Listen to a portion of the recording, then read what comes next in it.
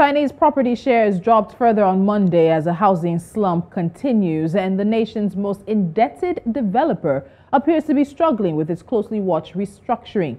The industry's outlook turned darker after data showed home sales in the country extended a plunge amid a widening mortgage boycott, with China Evergrande Group failing to unveil a long-promised restructuring framework on time. Investor confidence also weakened on news of a plan mulled by authorities to seize distressed developers' idle land to help complete stalled projects, a move that could cost creditors access to some of the builders' most valuable assets.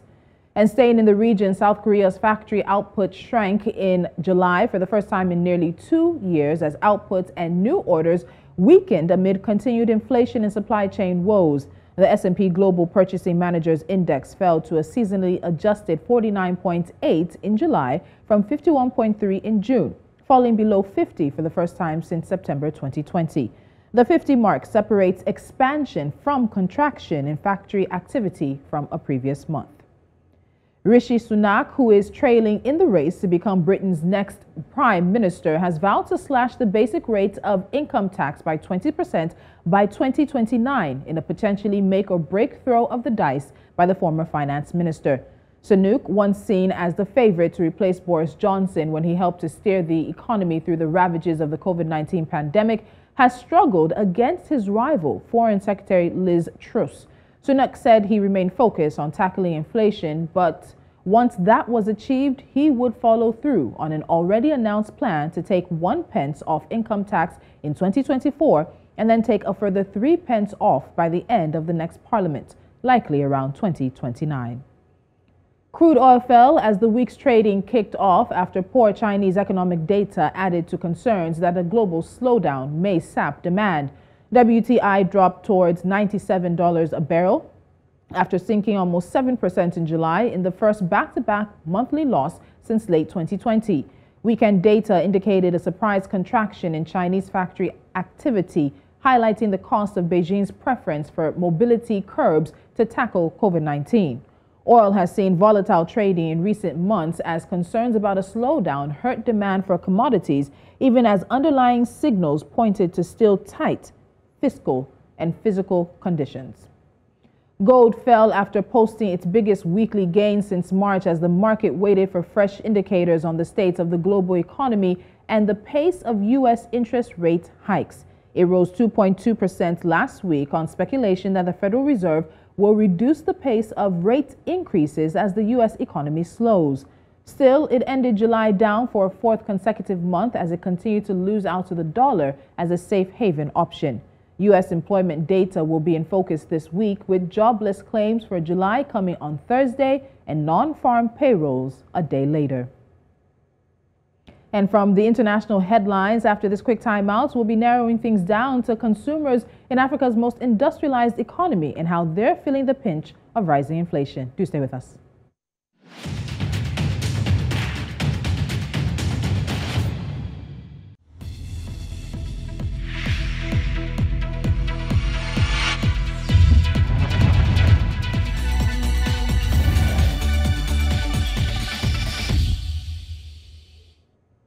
Could South Africa experience a repeat of the social violence that rocked parts of the country in July of last year? The answer to that depends on who you ask. But one thing many analysts agree on is that current economic conditions seem worse now than at the time of the riots. The employment losses caused by COVID-19 have not yet been made up for, despite formal non-farm jobs registered in Q1 2022 being 4.8% greater than those seen during Level 5 lockdown in Q2 2020. According to the most recent Stats SA quarterly employment survey for the country, the number of formal non-farm jobs increased by 42,000 in the first quarter of 2022 compared to the prior 3 months. And in 2022, nominal take-home income has remained constant, while real take-home pay has sharply decreased. Joining me from Cape Town, South Africa, is Senior Manager and Senior Economist for PwC South Africa, Christie Viljoen. Christie, welcome again to Business Edge. Thank you for joining me. Good afternoon. So Statistics SA data shows that formal employment increased by 2% year on year in the first quarter of 2022, but total jobs are still at pre-pandemic levels. So what does this mean for the economy, particularly in terms of the people who are earning an income and even contributing? Yes, so as a country, we lost about 2 million jobs in the depth of COVID-19. We got some of those back, but for more than 1 million of those jobs, we haven't recovered yet. Even before the pandemic, we had the highest unemployment rate in the world and also the highest youth unemployment rate in the world. And that has continued to climb. It's the kind of record numbers that you don't want to see. For South African households, it's certainly bad news. As a country with struggles with poverty and inequality, this pressure from a continued weak growth in employment, something we've seen for many, many years, it continues to pressure household finances. Many South African households are in a debt situation where they are unable to pay their debt every month. It leads to pressure on social fabric, the stability of communities. It's a significant challenge even before we consider the problems at the moment of very high inflation and rising interest rates. So without trying to find any good point, all of these elements are quite negative. It shows us that at the moment, South African households are under significant financial pressure. And that because South Africa is such a consumer-driven economy. And so with households being under pressure, of course, there's a knockback or knockdown effect for the economy. But let's really look at the consumer. In adjusting to the pressures that they're feeling now, what's the behavior of the South African consumer? What are they doing to make those adjustments? How have households tried to find their way around the current economic situation? So obviously the biggest price increase that we've seen of late is in energy and food. And when we say energy, it's a significant increase in fuel prices. Fuel prices are up about 40% compared to a year ago. Fuel price inflation has jumped significantly since the Russian invasion of Ukraine. And alongside that, we've seen food prices go up. And the big challenge for South African households already struggling with poverty, with employment issues, with low income, then you have to start making choices. You have to decide where do you cut back on essentials. And as we see globally, it's the concern about food security. It's concern about nutrition, where even if food is available, it's very expensive. And households need to make decisions on how often they can eat and what they can eat, how nutritious that is. So it's not only a question of finances and economics, but down to education also that needs to be prioritized. It's about healthcare. It's about just the ability to have the essentials in your house. And it's getting very expensive to do so. So the big concern is that at the moment in the winter where it's cold and many places in the country where it's wet, people do not have adequate money to keep their houses warm, to eat nutritional food, to buy clothing to keep them warm. And that's a problem that's going to be around for quite some time. We think that inflation and these elevated prices on food and energy will be with us for quite a few months still. So it is a concern that this could lead us into 2023 with significant economic challenges. So we saw CPI accelerate from 6.5% in May to 7.4% both year on year in June. And this is the highest reading since the middle of 2009. But we also have seen South Africa come out of a recession because of COVID-19. You're also facing the same global headwinds of the Russia-Ukraine crisis that all of us across the continent are facing. So are all the drivers of the rise in inflation right now in South Africa tied solely to the global situation, external situations and things beyond the country's control? No, it's not just the international factors. We're all well aware of the global impacts from high energy and food prices. We know it's a tricky global situation in terms of supply chains, but locally we've had some key issues as well. Now, one of them was during April and May, we saw significant flooding in the KwaZulu-Natal province on the East Coast. And that's also home to the port of Durban, which is our biggest harbor. It is our biggest export and import harbor. And that's where many of our goods come in and out of the country. So that adds to the international supply chain problems. We also have had in this year so far increased electricity load shedding. So the government would at certain points where there is a shortage of electricity, the power utility Eskom would have to implement rolling blackouts where certain areas have electricity and others don't. That obviously has a negative impact on business activity. We've seen very high levels at certain times of this load shedding where companies would be without electricity for 4 or 6 or even more hours a day. And even when you can have alternative sources, it gets very expensive to run a business at that cost. So that's another big problem for us at the moment. It's that knock-on effect of more expensive and unreliable electricity, which is hitting on the cost of production, the cost of import, the cost of supplying goods to ordinary South Africans. So that's definitely one of the big local factors that's also adding to this inflation challenge. So let's look to at a response to some of this inflation. We've seen the South African Reserve Bank's MPC committee announce an increase of the repo rate of 75 basis points to 5.50%.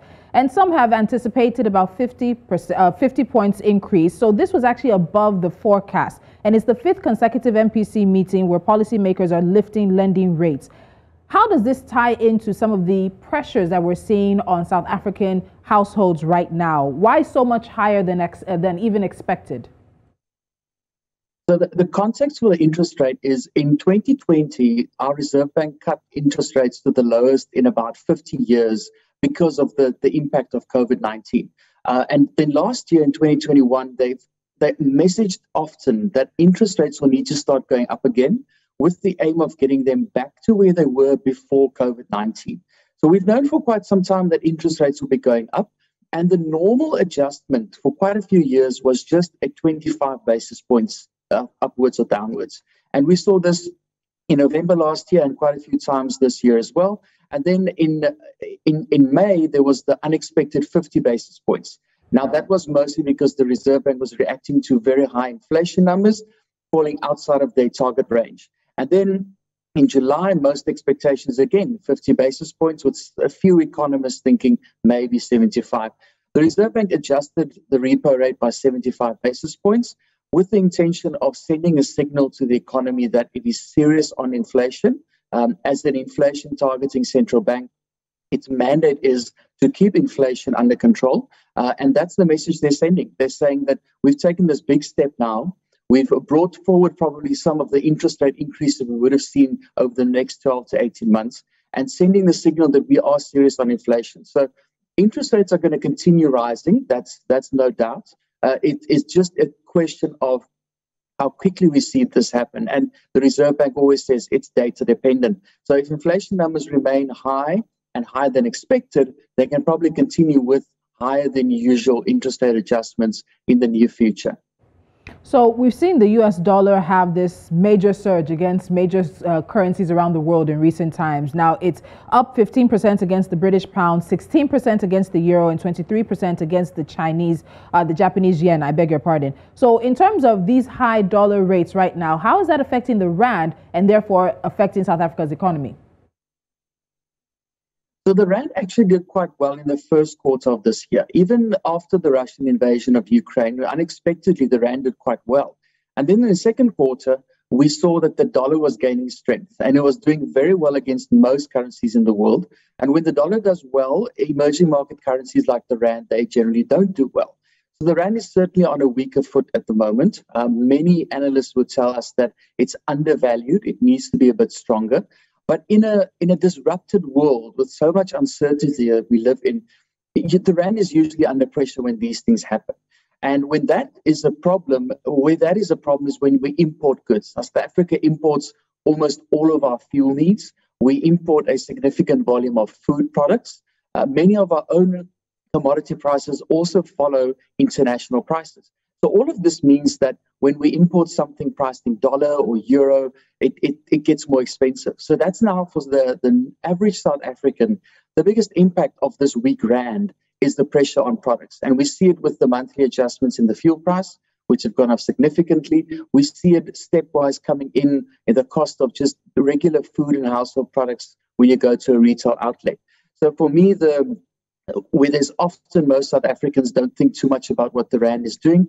Right now, this weak rand is exacerbating this inflation situation, adding more pressure from the import side on the cost of regular goods, normal and essential goods that most South Africans need to shop for.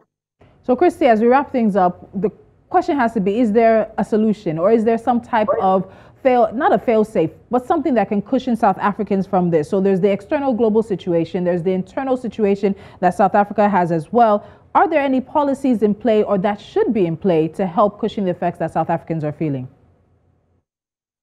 Well, there's the short-term ideas and there's long-term ideas. And in the short term, what our government did was for the past 4 months, they've given us a bit of a tax break on fuel prices, which has put back about 14 billion rand into the economy.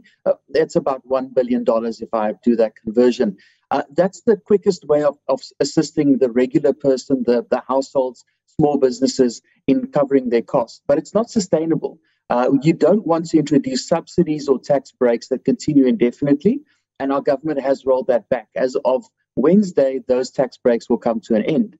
The long-term solution is to reduce your dependence on imported goods, and that basically means that you need to produce more locally. You need to be able to create more jobs locally by creating and manufacturing goods and services that you use, that you're not dependent on importing. If we think again of the fuel situation, which is obviously a very complex and a big investment type discussion, if we can make more fuels locally, automotive fuels, households fuels, etc., then we are less dependent on imports, where we at the moment, we can clearly see where that vulnerability is from a price perspective. So I would say, in general, domestic economic development, value addition, creating more opportunities locally for manufacturing, those are some of the points that we can look at to reduce dependence on imported items. All right, Christie, thank you so much for your time. As usual, we look forward to seeing you again. Thank you very much. And from conversations that span the global economy to Nigeria and South Africa, and probably around the continent, the idea is that Africa must produce more locally and must trade locally so as to not be at the mercy of global economic headwinds that we're feeling now. You're watching Business Edge. We'll be wrapping things up. But before we do that, it's NC4 to watch. Stick around.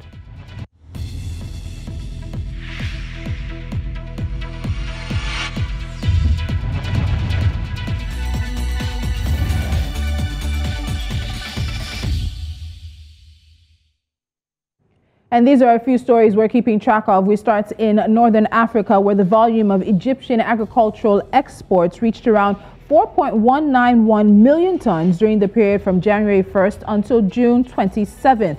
The chairman of the Food Export Council, Hani Barzi, said that Egypt's exports of food industries grew by around 5% year-on-year, or $49 million during the first quarter of 2022. In South Africa, black ownership of enterprises fell by 1.5 percentage points to under 30% last year as the country battles to economically uplift a bigger segment of its populace. According to the BBEE Commission, black management control also decreased 5.4 percentage points to 51.6%. The Broad-Based Black Economic Empowerment Act, passed almost 2 decades ago to remedy imbalances due to apartheid, where 4 out of 5 people in South Africa are black, is the Commission's mandate. Zambia's creditors pledged to negotiate a restructuring of the country's debt, a move the IMF managing director welcomed as clearing the way for a $1.4 billion fund program. The creditor committee, co-chaired by China and France, said that it supports Zambia's envisaged MIF Upper Credit Tranche program and its swift adoption by the IMF Executive Board. And finally, a Central Bank of Nigeria official has clarified that the CBN did not direct deposit money banks to seize funds in community associations' savings accounts. The official clarified that the Apex Bank only asked associations and the likes to regularize their accounts in accordance with CAMA provisions and nothing more. And that's the business we have for you today on Business Edge. Don't forget to follow us on social media. We are at News Central TV. You can also download our mobile app and subscribe to our YouTube channel and watch us on the platforms we are available. And we're very proud here at News Central to say that you can watch us put Africa first every single day, 24 hours a day, 7 days a week, right now on DSTV channel 422. Africa, we're live. I'm Tolulope Adeleru-Balogun. Have a fantastic day.